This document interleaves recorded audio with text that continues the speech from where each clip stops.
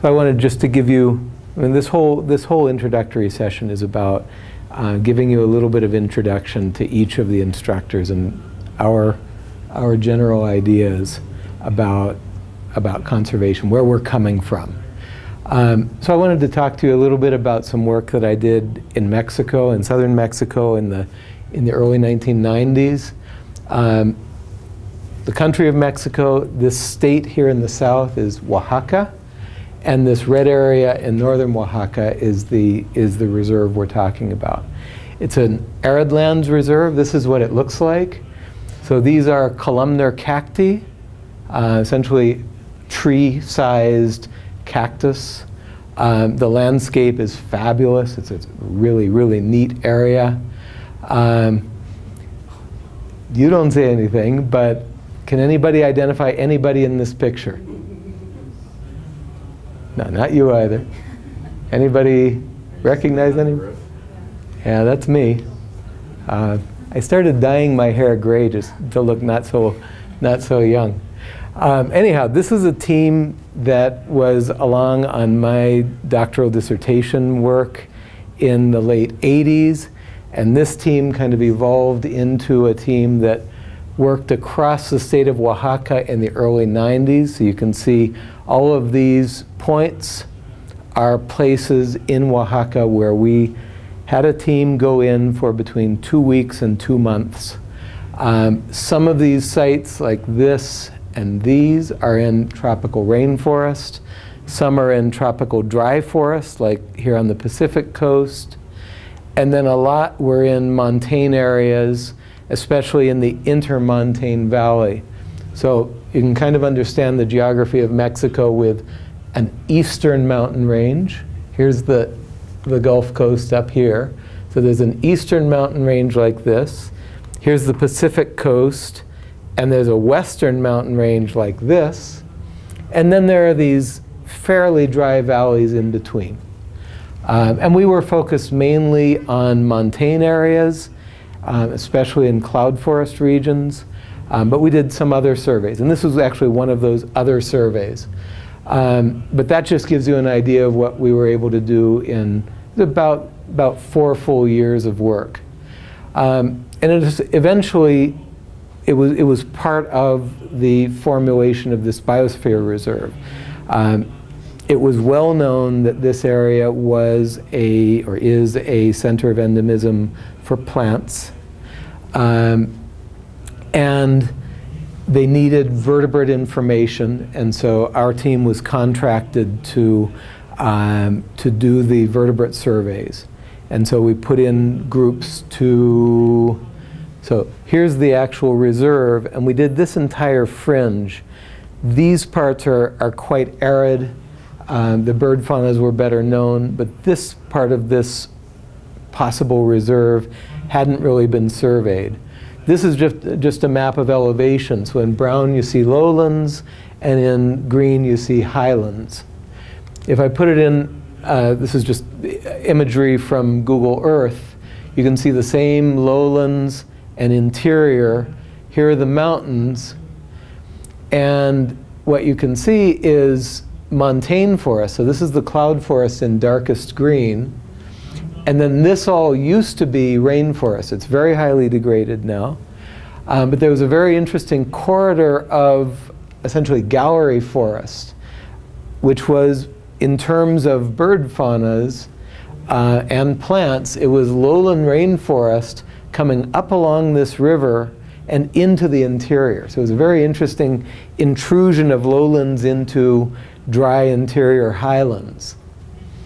And indeed, as of 1998, this reserve was set up. And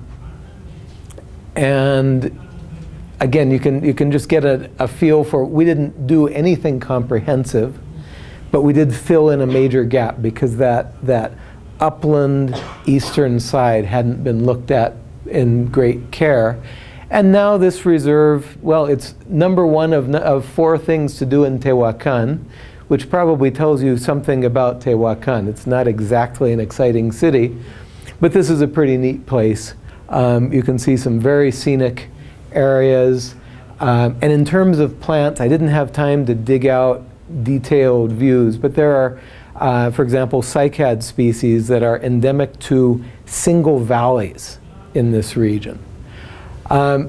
So in terms of birds, and indeed in terms of vertebrates in general, there's this almost no endemism. And this is relevant to what I'll be talking about in a couple of days. But the plant endemism was really quite extreme. But a really interesting phenomenon, and again, this is a lighter example than the preceding ones. An interesting phenomenon is that with this biosphere reserve designation, a lot of research began.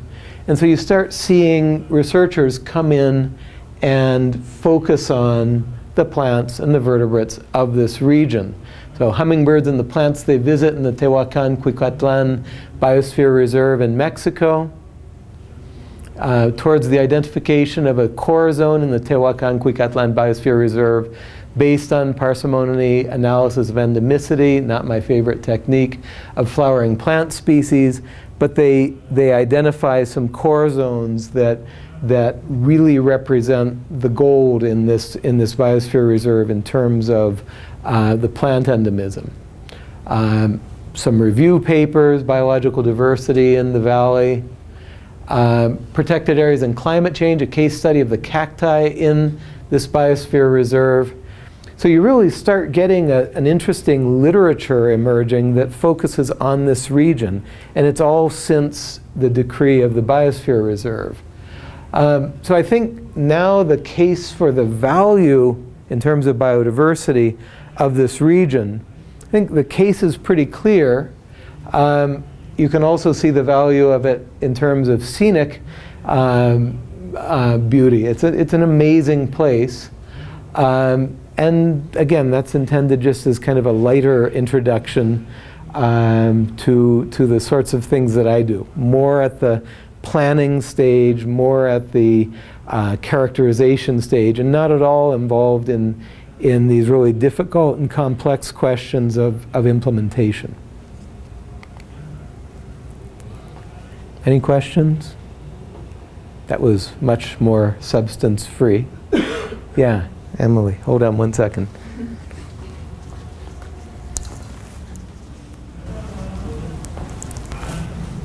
Okay. Thank you very much for this talk. I'm sure this is easy, but I'm a bit confused. At what point you assign biosphere reserve status and protected area reserve status to an area? Okay. So my understanding of this process, and maybe Lee knows more about this or somebody else does, but my understanding of this process is that the biosphere reserve status depends on a formal proposal. And so a proposal is made that assembles all of the value and status and potential of an area. And it's to UNESCO, Lee? You know? I knew it just 1 second ago. Sorry about that. I believe it is to UNESCO. And so essentially, UNESCO has certain qualities that they're looking for to be able to confer this status. And the interesting thing about biosphere reserve status is that it does not exclude human presence. In fact, a few years ago, a proposal was put in to declare the city of Chicago as a biosphere reserve. I don't think it was approved, and I personally don't think it should have been approved. But the point is that this is intended as a natural and human landscape. Of course, with the proposal goes essentially, how is this interface between natural and human landscapes going to be controlled, overseen, managed? How is it going to evolve into the future? Now, protected area status, which might be perhaps national park status, that's a national thing. And so the dynamic will differ in every single situation. Okay? Okay. Yeah. Okay, one more question. That is, I think that the animal habitat preference is related to their habitat, and what I have that in the biosphere there is a lot of plant endemism, but low endemism in avian. Yes. What will be the reason? That because of most of the time animals prefer their specific habitat, and if there are a lot of plant species, what would be the reason that low amount of avian So species? why the difference between animals and plants? I don't have a good answer for that, but certainly in Mexico you have a very endemism-rich arid lands fauna, and flora, and with the faunas, the endemism tends to be not in the arid lands, and so it's probably a consequence of time scales at which the plant endemics were generated versus the animal endemics, and opportunities for isolation. I don't really have a visual to show you this, but in Mexico you have desert systems that are very broad in the north, and as you come into central Mexico they constrict. There's a very tiny neck right near Mexico City that connects the northern deserts and these southern deserts, but there was a lot of opportunity for isolation in the southern. It's deserts, but it's not deserts like in the Arabian Peninsula. It's very highly vegetated desert. And so I think there was a lot of opportunity for plants to be isolated in this region and generating this endemism. Why the contrast between animals and plants? I'm guessing has something to do with the time scale of speciation in the plants versus the animals. But no good answer for you there.